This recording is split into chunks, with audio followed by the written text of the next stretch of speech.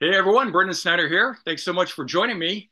Got a special guest joining in today. I've got Tommy Paris, former frontman for Britny Fox and current keyboardist with Count 77. How are you doing, man? Good. How are you doing, Brendan? I'm great, man. Thanks for being here. Really appreciate it. So you were just warming up. Said you were doing sound check. How did that go? Good. It was fast today. Oh yeah, Um, that's good. the sound the sound crew is awesome. So when they're awesome, it just goes faster. So that was nice. Most of the time, it goes pretty good. Every now and again, it drags on. So I didn't know exactly when I would get back to you. Yeah. So Oh no, this was perfect. This was a great little tie-in here to it. I've got no problem with it. That was awesome. So I want to jump back a little bit in your history. Um, Before you were in Britny Fox, and that's how most people came to know who you are, taking over as frontman in that band. You had a band called Jilson. And first of all, am I pronouncing that right? yep, Okay.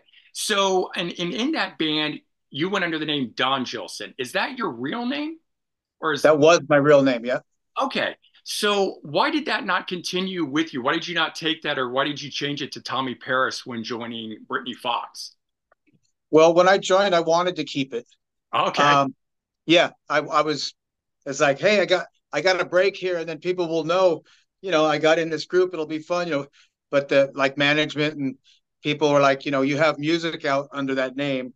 Mhm. So yeah, anyway, I So they changed it. didn't, yeah, they didn't want it related to the previous recordings that you had already done. They wanted sort of like a clean break. Exactly. Okay. I always wondered about that. I was never quite sure whether Don Gilson was the stage name and Tommy Paris was the real name or vice versa. So there, Yeah. there's surprisingly not a lot of info on you out there on the internet. I had to like really scour some stuff to try to put all this together, but you're here, so you're able to answer all of that. I appreciate it. So how did you come to the attention of the guys in Britny Fox to take over as lead vocalist? I had a friend. Uh, she was a singer in a band around town. This was in Vegas when I was there. Mhm. And one day she handed me this trade magazine. And for people who don't know, who aren't old enough to know, they were like an oversized, sort of like an almanac or a map book Right. of industry ads and things for mostly went out to like industry people and stuff. Anyway, I'm not sure how she came about it, but she had it and she gave it to me. She said, "Hey, these guys are looking for a new singer. Why don't you check it out?" And I said, "Okay." And I just kind of set it aside. I didn't really look at it. And then a few days later, I was looking at it, reading. It's like, yeah, I'm gonna check this out. So yeah, so I started sending them stuff, Right. And and, had uh, you and had you been fans of their stuff before, or was it kind of a new thing that you were checking out just at that time? I'm sorry, what'd you say? It was Well, it what? had you been fans or a fan, I should say, of Britny Fox in advance of this, or was it more of just sort of you discovered it at the time because they were looking for a singer? I discovered it at the time because they're looking for a singer. Yeah, I was kind of into some. There was the whole. If you just take the '80s, they had all the subgenres, but like this, there was rock, but then there was like the new wave. Then Right. there was the hair metal, whatever you Mhm. call it, glam, et Right. cetera, et cetera. And then there was kind of the metal, which was like what I was into at the time, like Dio and Judas Priest and Sabbath Mhm. and the Scorpions and some of that. To me, it Right. was more of a harder rock stuff. Not They were all kind of doing hair, but anyway, I was kind of into that stuff a bit more at the time, Mhm. and maybe a little more progressive stuff from days gone by. So they weren't really on my radar when I came across that. So that's interesting to hear. I mean, one, because I think your voice and your sound fit it so perfectly, and that's what introduced you to me through that aspect of it. And so I certainly look for that in things that you're doing today. But you've got that now makes more sense in terms of other projects that you've got. I was listening to some of your solo stuff that you've got out there, and we were communicating back and forth on that. And the current solo album that you have out, which is I don't know if I'm pronouncing it right, but Earth Hears. Earth Ears, yeah. Yeah. So when I first was listening to that, and I'm getting sense of more like glam rock instead of glam metal out of it. So I'm getting more of that sense, sort of Beatlesque vibes out of it. But there was different changes and different styles of music within it that for me, I started to feel sort of a progressive vibe to some of it, even though it was on the pop side of things. And so that's I'm finding that interesting now because when listening to all your stuff, you know, you go back to the Britny Fox stuff, and I love your Tommy Paris band project. That was what 2017 or 2018. And that was Yeah. a little bit more in line. And then of course you've got the Count 77 stuff, but it's like you've got a wide variety of different projects and styles of music that you play within. Yeah, it's I've liked music really from diverse categories for my whole life. Um, my parents and my older brothers turned me on to a bunch of stuff, and then I started discovering stuff on my own. So yeah, my tastes are all over the place, you know. What was I don't know, first major band or whatever that you got into as a kid?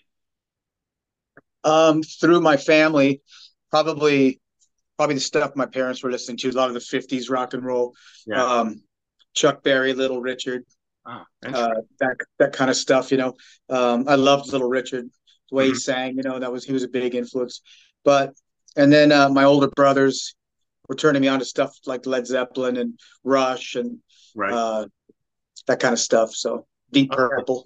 Yeah, so all that stuff ended up kind of getting put into the blender in terms of what makes you who you are, sort of a thing. Yeah, yeah, um, And yeah. so, It's weird. Like you can be inspired by something, and then by the time you write it and it comes out, it just doesn't really sound exactly like that. It's kind of your interpretation of whatever influenced that, you know, or whatever. But yeah, yeah, it's all over the absolutely. No, and it's fascinating how that can happen with stuff. You can sit down, as you said, to try and write a song that sounds like Rush or sounds like Little Richard or whatever the artist is that you're doing, but your soul, your heart, your personality is going to come through it no matter what. But then exactly. that's what makes us fans of you or a band or someone like that is that personality that's coming through in it. To me, is what makes that sort of stuff genuine. Otherwise, it would just all be sort of tribute music out there. I suppose, yeah, it's kind of funny because like on this, I wrote Earth Ears during the right before the pandemic and then all through it. Right. And at the time, you know, I just wanted to wipe the slate clean and start from scratch and write something without anything in mind. And not to the Tommy Paris Band CD Yeah. was written to sort of be a kind of a companion piece to Britny Fox, so that the band I had at the time we would play half Britny Fox and half that stuff. So it was kind of that would fit more. So it was kind of designed to be that's a little bit more metally, you know, I Yeah. guess Yeah. hard rock metally. It But does. this one I want. Would you call it? Would you call that disc hard rock or metally? What would you call it? So yeah, the Tommy Paris band. Well, I'm going to use the Yeah, term you probably don't like, but glam metal. To that's me, okay. That's fine. yeah, it's Britny Fox. And that's what I loved about it. And I had found that, that's actually when I first reached out to you, probably about a year ago at this point, where I was asking you whether there were any CD editions of that available. And I was so bummed to find out that there weren't anymore at that time. No one's selling it on eBay or anything out there. But it just, for me, clicked. It was a perfect fit. So I can see why you're calling it a companion piece to Britny Fox. It's exactly that.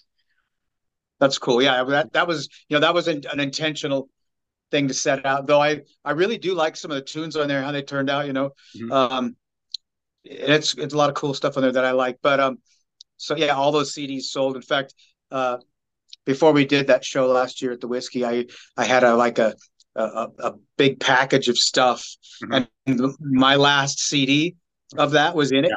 Yeah. So Oh, that's the best. I don't even have a CD of that anymore. So no. I will reprint. I'm going to reprint those for sure one of these days. But right Yeah. now it's kind of like it's kind of all on hold. But yeah, I would definitely like to reprint that. But I'm going to hold yeah, you probably, to it. You'll keep hearing from me every so often asking about it because like, I dude, print that shit.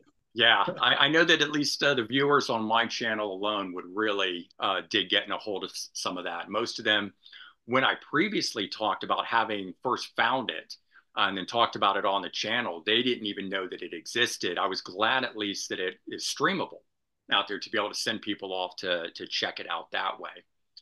You Yeah. got your current solo album up for streaming because it's only on YouTube right now.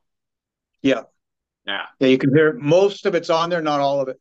yeah, Um, After my experience with the Tommy Paris band streaming hmm, thing going out to all the services, I kind of held back on this time for various reasons. yeah. Um, so yeah, this one's you can get the CD, but it's through my website, but and not on any of the streaming stuff right now. I'm kind of trying some different things.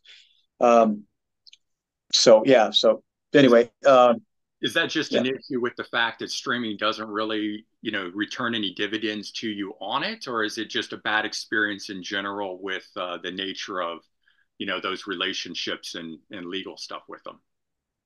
Well, that's part of it. Yeah. That's definitely part of it. Thing is, um, there's, I mean, you know a zillion, I know a zillion musicians, and they're all different as far as what they want to do, Hmm. as far as like playing live or just putting music out and not playing live, whatever. So I like playing live a ton. So I don't.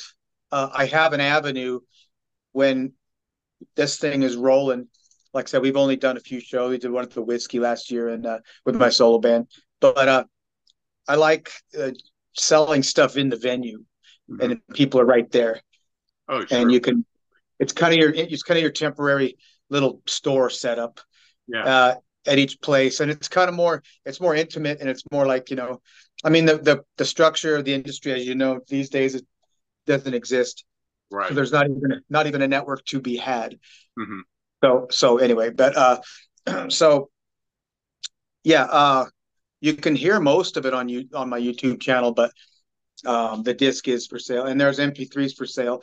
They're just not in the form of on any of the streaming services, but you can actually buy and download Hmm. the whole album off my website. So That's excellent. Yeah, I mean, MP3s, yeah. definitely anyone tuning in right now on this should definitely head over to Tommy Paris's website where you can check that stuff out and certainly more. You got a lot of merch up there, which is awesome. Switching gears a little bit, so how did you come to the attention then of Count 77? And for those that don't know, you're playing keyboards, you're not singing lead. I know that was a shock for me at least, so a little different avenue for you. Yeah, I was. Let's see. You heard of Shrapnel Records? Yep. Okay, Mike Varney owns that, and I've known Mike since probably '89 or so. Oh, wow, We cool. talked over the years. Yeah, so Hmm. he got hooked up with producing their first record, Count 77, and I knew him. And then engineering that record was Sean O'Dwyer, who engineered on the Bite Down Hard album. Oh, So wow, cool. yeah, so they're making the record. And they made it, and they're right at the very end, and they want to do some keyboards on it. Hmm. Uh, Not crazy tons of keyboard, just Right. kind of pad stuff, no Rick Wakeman stuff. And so I went in as a session.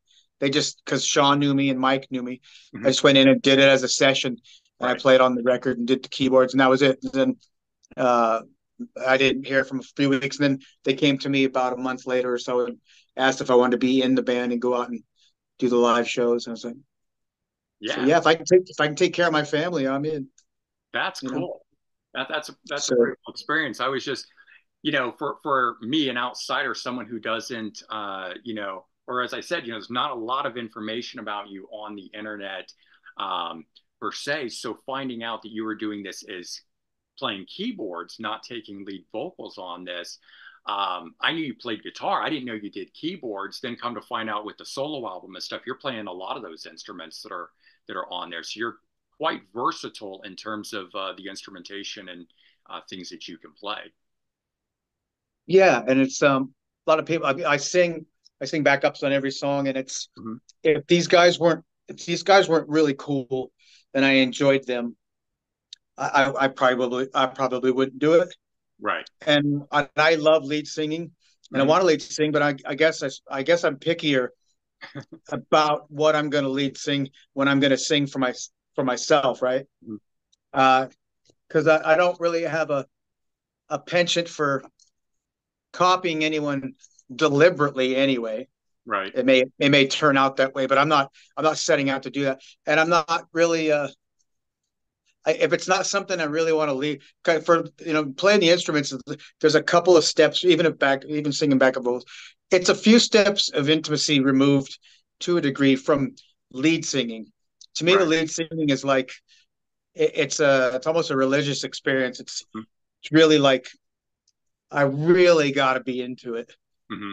to do it. So I've been perfectly cool with just stepping back and play because I play drums and bass and guitar and keyboards and everything. So Mm-hmm. I'm happy to take on a different role and be participating in music in general and playing live and traveling around without having to be the lead singer. Like I got to be the lead singer. Right, There's none right. of that. It's like when I do lead sing, I love it. I love it, but I guess I'm picky. I guess I don't know. Yeah, well, no, that makes sense. I mean, it's a different experience, obviously, as you're saying. When you're a front man for something, you're up there, the eyes are on you, you're performing in a particular way as the front person, the representation in some cases of what people think the band is. When you're in the, not so much the background, but you're behind that and you're performing an instrument and you're not the one that's on display, so to speak, that's a different thing. And you mentioned how much you love playing live. So getting out, getting to play live, and then you still can go out and do your thing where you can be picky in terms of how you're going to sing, what you're going to sing, and so forth. And you put, that takes a lot of energy. Obviously, I can imagine if you're getting up in front with your band, writing your songs, your lyrics, and so forth, and having to sing that, then getting up and just jamming and enjoying the music as a participant, as you said. I'm sure there's two different levels of intensity involved in that. Absolutely. So I'm like I said. So yeah. So I've played. I was in. I played just. It's just kind of funny some of the different things I played in. I Mm-hmm. played drums in a country band called the Country Rebels with all cops Oh, except yeah. me. Yeah. The guitar player, Bobby Dante, he was a SWAT guy. And then you Yeah. had beat cops, Chuck Castle on guitar, the beat cop. Wow. And I won't say which one, but I remember driving to rehearsals having Budweiser tall boys on the way with the cop driving, it was Right. awesome. But that was fun. And then I played in a punk band in Vegas with my good friend Donato Feoro. He was a singer. This guy's an awesome. He writes and sings his stuff. I'll send you a link sometime, but Yeah, yeah, he's that'd just be great. great. He's a songwriting machine, dude. And but I played in a band with him. I was drummer in that band. He was a lead singer. We had another guitar player, and on bass was a guy named Chris Sprinkle, who is now Chris Kale from Oh, Five Finger Death Punch. yeah. And it's so off the wall, and we just had a gas. He was so funny. Mhm. That band was so funny, but I had a blast playing that band. As drummer and backup singer. So yeah, I've been all over the place Has with. there has there been any is there an instrument you play that you've not played in a band? I mean, you said you played bass. Have you been a bassist in a band as well? So, Yep. yeah, so you played all different roles of it. And you would say you're happiest as frontman? I enjoy singing the most. Okay. I enjoy singing the most. Yeah. Absolutely, yeah, Oh, that's cool. yeah, yeah, definitely. So yeah, so I'm kind of schizophrenic when it comes to some of that stuff, Yeah, and yeah, it's just interesting. It's so much of life goes on in and around the music, right. um, that like plus the industry that changes. It's just an insane world to negotiate sometimes because it changes. It's changing so fast. Right. It has been and it continues to. So it's kind of like it's trying to figure out your footing. Sometimes things are just like wow, it's really moving fast here. So Absolutely. So I think this was back during the pandemic when you put these two CDs out of archival material demos that you had. yep.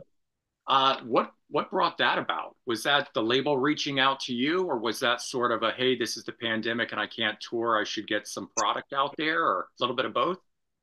No, Steve from the label got a hold of me. Yeah, I'd known him for a while, and we talked about stuff. We kind of went back and forth on what it could be, and a right. lot of those demos were already out.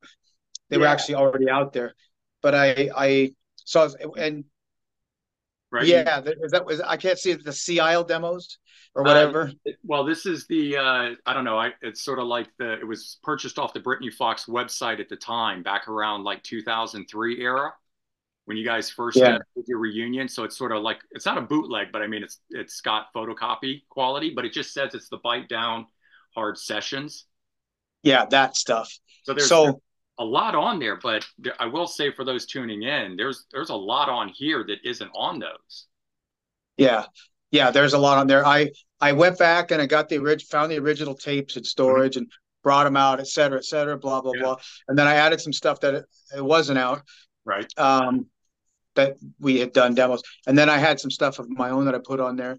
Um, Stuff I really like. A song I wrote for my wife for a wedding called Yeah, Tracy. My wife's name's Tracy. There's a song called Tracy on there, and I wrote that for her for our marriage. And that was cool. It's a cool song. It's stamped in time from the yeah. period it's from. But and then I covered a Slade song on there called Little Sheila, Hmm. which is from Rogue's Gallery album.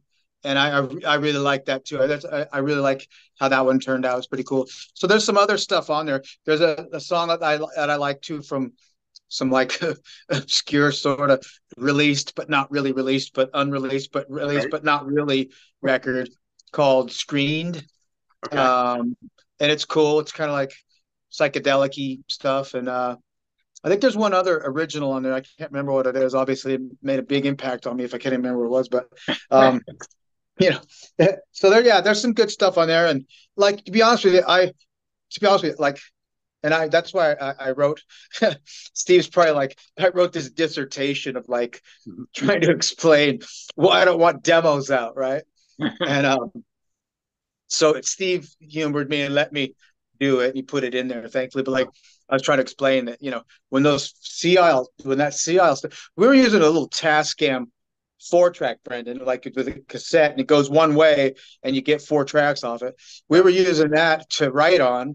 Hmm. That's all it was for, is writing. I mean, we wrote a ton of stuff for Bite Down Hard, or demoed a bunch of stuff that we wrote, and only a bit of it made it. So I figured, hey, if it didn't make the record, then it sucks enough where it shouldn't be heard. That's my opinion. But then they came out and they were all out there. And I was like, oh, Jesus. It's like no one was supposed to ever hear this shit. Right. So, and that went on. I was like, I was pissed about that for a while. And then the guys are telling me, hey, dude, people who are into it, they don't care. They know it sounds like shit. They just like it. They want to hear it. All right, okay, cool. So anyway, when this came up, I was like, well, they've already heard all this stuff anyway. So let me see if I can expound on it and do something. So that's what I have. But yeah, there's some cool stuff on there for Well, people certainly, who want to dig in. yeah, certainly from a fan standpoint, I'm glad that at least you decided to put the demos out. And I get where you're coming from on it. They weren't finished, they weren't properly done. The album itself, this is the thing that captures it in time that you wanted as the memory, the moment for it. And I get that. But all that other stuff is so good. And for those of us, at least, that are such fans of this album here, the idea that we can get 2 more albums worth of stuff. I mean, you don't have any idea how excited I was when I, found out that those things were being released and then got it, and sort of the day that it made for me getting to hear those things. And I don't know, I mean, I think they're surprisingly well done for being 4-track recordings that were never 100% finished off in the day. They sound great. I love throwing the records on and hearing them. So, Right on. No, there you go, right there.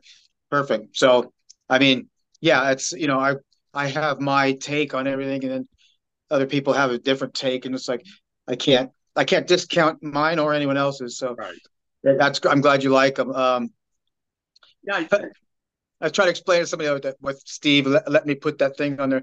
Like if you say you're a painter Uh-huh. and you had a room full of paintings that Yeah. were like half done, and they're in your studio wherever that's at, Mhm. and people come in, bunch of people come in and are looking at them, and Mhm. you'd be abhorred. You're like, no, don't even look at them, man. It's like they're not even done. And if they didn't make your, what do they call those when they have a gallery? They have a showing or whatever, and you put out your stuff that's supposed to be seen in there or whatever, Right. and then all the shit that you don't care about's back at the studio, half finished or just looks like shit or whatever it is.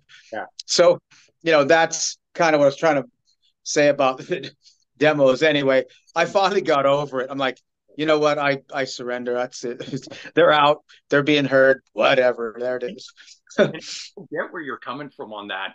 In my 9 to 5 life, I'm an architect.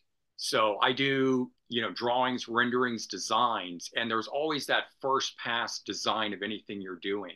And sometimes that needs to be shown to a client before it's actually done. And they'll get hung up on the tiniest little detail that has never been worked out yet. And you're like, no, no, no, don't look at that, right? So I totally get it. And I hear where you're coming from. I just wanted you to know from a fan perspective on it that we're not looking at it as where are quote mistakes or unfinished aspects of it. We're just looking at it as this is what could have been. This is another song. It could have been on the album. What would the album have sounded like had that song been on it? What if there had been a part two, right? That's at least how I listen to these things and look at it and say that, if Britny Fox had continued and gotten to make one more album with Tommy Paris at that time, would these other songs have turned up on it? So yeah, definitely glad that you put it out. But I guess kind of on that note, why didn't Britny Fox continue on? Was that because of what was going on in the industry, the downfall with glam metal, the rise of grunge and that stuff? Or was there any internal issues with the band that just didn't allow it to continue on? Well, what we did some stuff through the rest of the '90s. That was it, Yeah. But then at the end of the '90s, around 2000, there was a TV show on. Yeah, that's coming. Yeah, that's right after the live album. Yeah, there's a TV show called Where Are They Now that was on VH1. I remember that. Do you remember that? Yeah. And we were on it, and when we were on it, it was just a short piece, right? What the band was doing, and then when we were on it, Spitfire, the label Spitfire, Right. was owned by Eagle Rock, Mhm. got a hold of us, say, because there was some interest in the band after, because around up until about 2000, if you were from the late '80s or '80s or into the early '90s and Nobody had wanted. done what we were doing and others, it was just absolute like blaspheme to even be kind to you. Yeah. So by the time 2000 rolled around, it was kind of like that mood was lightening up, and people were kind of like, "Oh yeah, they were that bad," blah blah blah. So we we got some interest from the label, and we were gonna the original goal was to re-release the first three Britny Fox records and a new live record, Mhm. right? So Yeah. and then an option for a new studio record after. Right. That was what was supposed to happen. Well, something happened with the licensing. So the first three weren't going to come out. So we're just all right. Well, we'll just start with this live album out of nowhere. So we played some dates and had the mobile stuff out and recorded them, and Right. then that's what that record is there. That's the record. But yeah, Long Way to Live, and so then we had another record to do for them, and that's Springhead Motor Shark, Yeah. which which is another interesting piece of work there. Absolutely. The opening track on it, Pain, is an awesome song. I absolutely love that one and would love to hear more like that stuff. But for you guys to have done that in what was this, like 2001? That was 2003 ish, I believe. 2003-ish. Uh, Ish, yeah. I mean, I don't know. You guys picked up right where you left off. I thought that was absolutely fantastic. And you guys, Yeah, go ahead. it just, I look at it and if, because it's kind of gone away, but were you a guy into the sequencing of an album? Oh, yeah. In other words, okay, all Yeah. right. So even though I realize that's a dude, that used to be a huge thing. They would bring in guys to sequence your record. Right. I mean, it was and I was always, yeah, you know what I mean? Like when well, anyway, blah blah blah. But like it meant a lot to me what order you are going to hear everything in, because it kind of had to tell somewhat of a story. And I know there's singles and there were 45s back then. I mean, so stuff did have to stand. It did have to stand on its own. Mhm. But I always like the sequencing. So if you listen to Springhead Mhm. with a good system or like really good headphones, you Mhm. got to listen to the whole thing all the way through. Earth Ears is the same.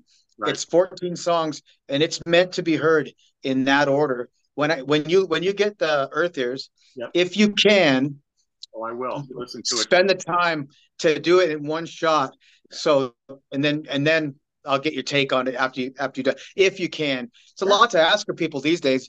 Oh my gosh, it's attention span is is uh is gone. So anyway, so that's a big ask. So if you can, great. But I No, had a no. point. Oh, I had a point. Oh yeah, Go ahead. Springhead. Yeah. Springhead is meant to be heard that way too. Springhead Motor Shark. So you put it on from the beginning, Right. go to the very end in one shot, and as it takes you out, it's kind of like it's that's how it's meant to be heard. And there's some cool stuff in there for sure. Yeah.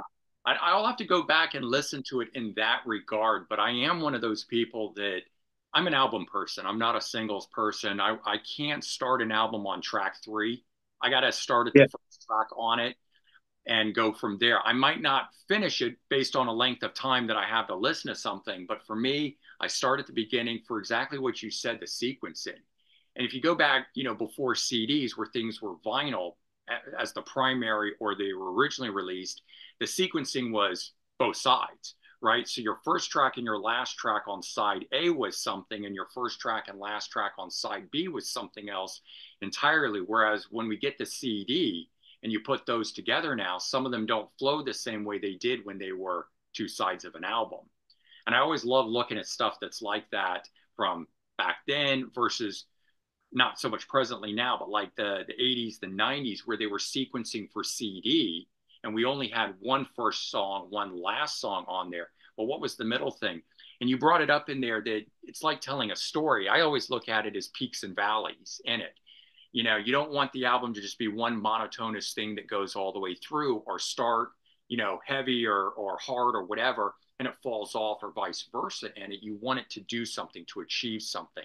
And for every artist, that's going to be a different thing.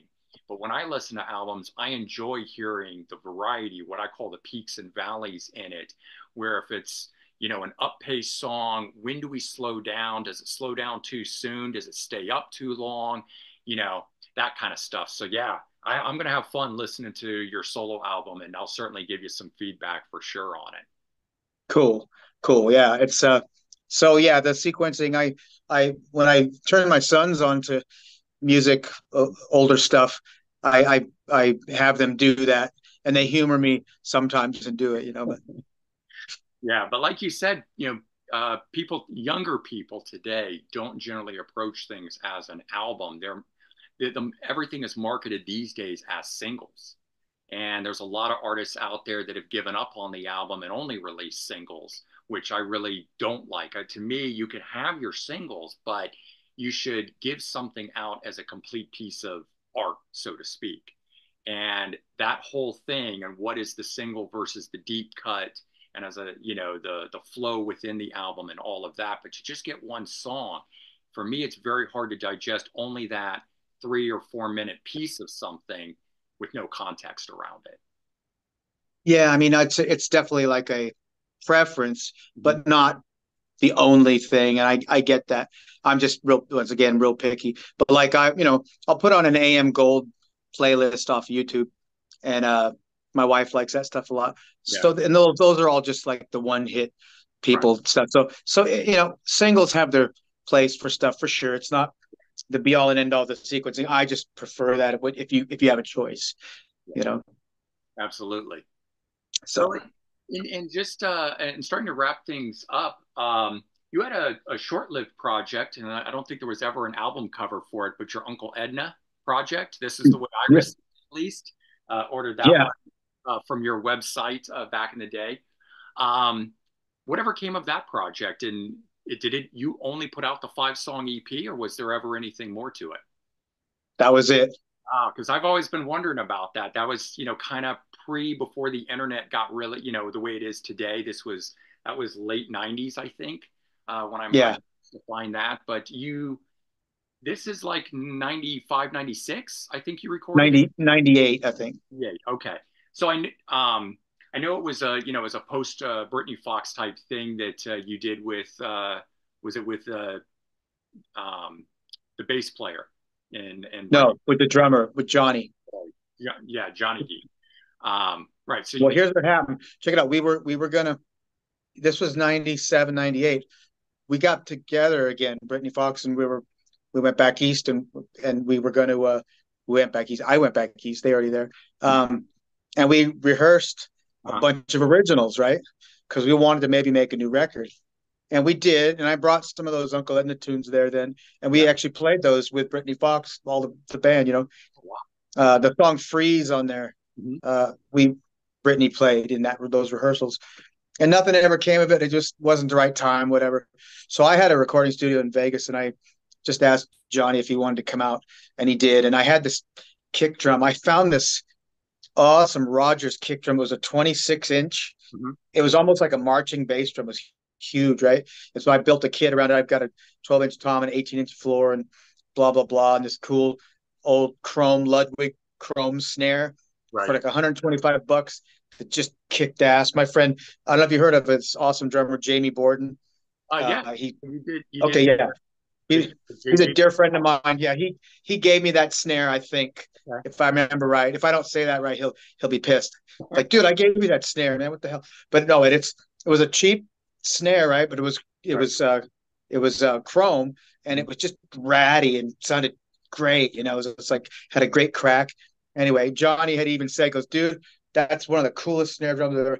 And there's ones that are way more expensive, but this one was just great. But anyway, blah blah blah. So I built this wacky kit, and he came out, and we didn't have a lot of the dampening in the bass drum, right? So it was like this. It sounded like the Zeppelin sound in that big stairway. It's like brah. If you hit the kick drum, normally it's damp. It's like Right. this one was like brah. He used to call it the oil rig. He goes, Jesus, they're over. So we left it like that on the recording, just to be stupid, I guess. But it fit what we were doing. But anyway, so that was a fun project. We just never it never went past that. There's So been a lot of sort of fits and starts with Britny Fox reunions that have happened that I've oh, seen. I didn't go into that. I Yeah. didn't go into that. So later, Spring It comes out, right? Right. Everyone's gone. See you. Goodbye. A few Right. years later, we went back out. There's so it's just so 2007 we went out.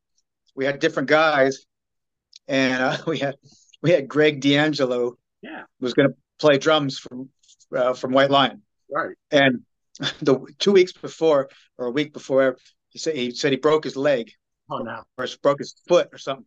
So we were in a lurch, and we got another drummer, and we went out and we did a few months with that.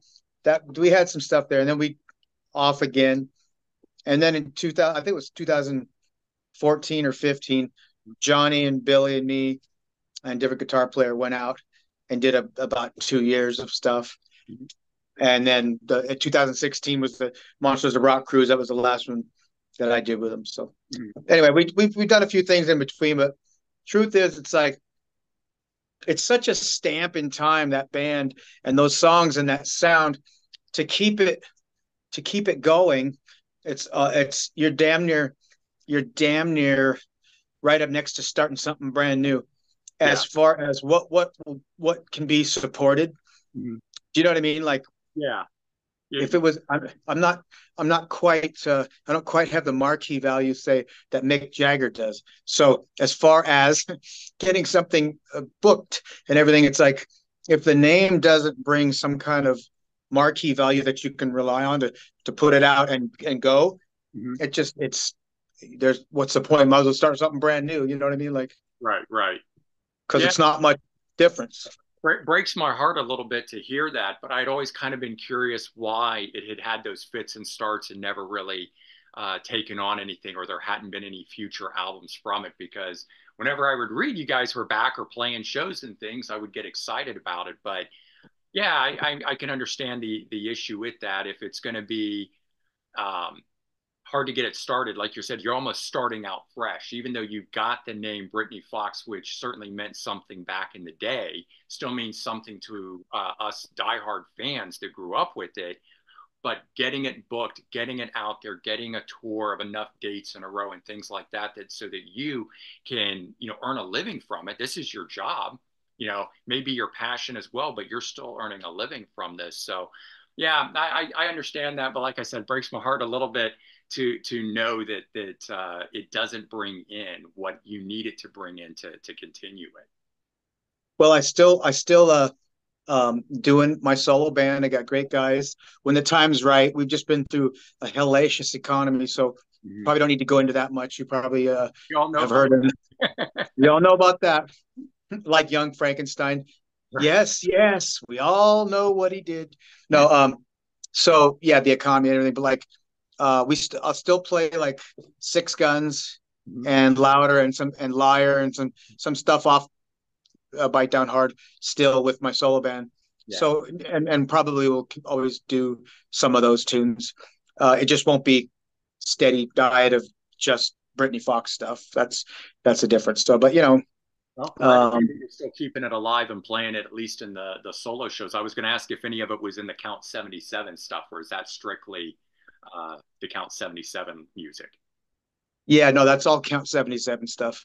Um, yeah, so yeah, it had some really good. We've recorded a ton of stuff. We recorded Yeah. a second album Mhm. and some singles and some live shows that just aren't released with Count 77 and uh, full pro shot Yep. video and audio and the mobile unit and all that stuff. And just kind of like things have to follow certain timing to put it out. You know what I mean? So, but we recorded a few, probably 4 or 5 covers out in Vegas at Desert Moon, and so we're still doing that, and we're doing live shows. So, Yep. um, So yeah, something it's something for future. I mean, you're working on now, but something that will come out down the road. You're saying from all this stuff.